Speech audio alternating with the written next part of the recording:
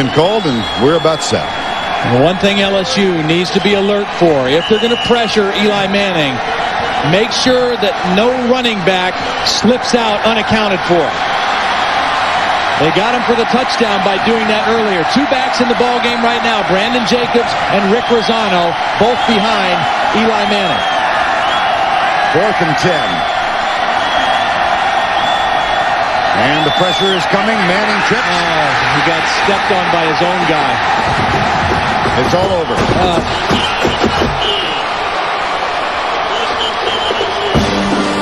And Spears was in the middle of it. And LSU is bringing pressure, and they've been pushing and pushing and pushing the whole game. And just, again, the inside push, right where the two centers and the guard, it was Buckles, the left guard, who stepped on the foot of Eli Manning, but he got driven back. Chad Lavallee drove him right back into the quarterback, Eli Manning. That inside pressure by this LSU defense, devastating.